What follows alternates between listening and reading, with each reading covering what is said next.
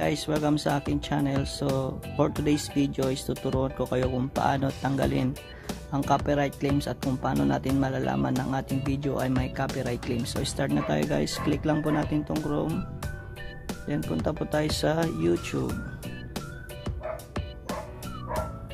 Sensya na guys, mahina lang po ang aking signal. youtube.com.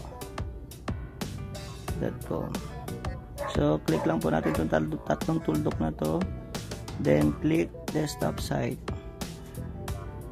So pag nakapag desktop site na tayo guys, click lang natin itong logo natin and then your YouTube Studio.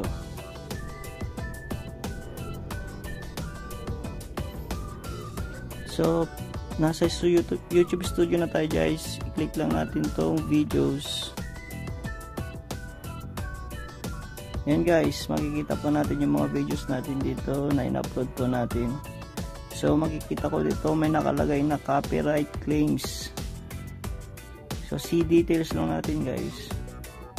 Click lang natin see details. Then ito na po yung paraan para tanggalin natin ang copyright claims.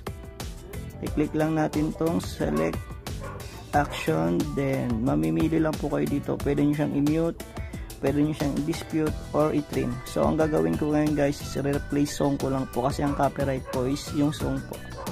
So click lang po natin itong replace song.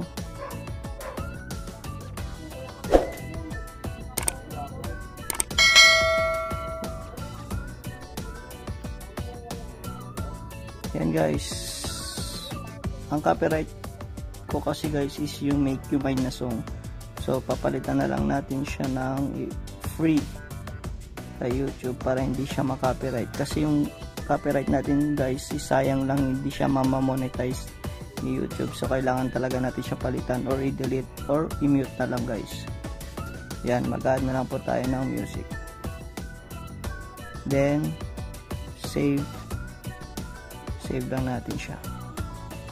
Yan guys, tapos na po. So kung nagustuhan nyo ang aking video, please don't forget to subscribe my channel and click the notification bell.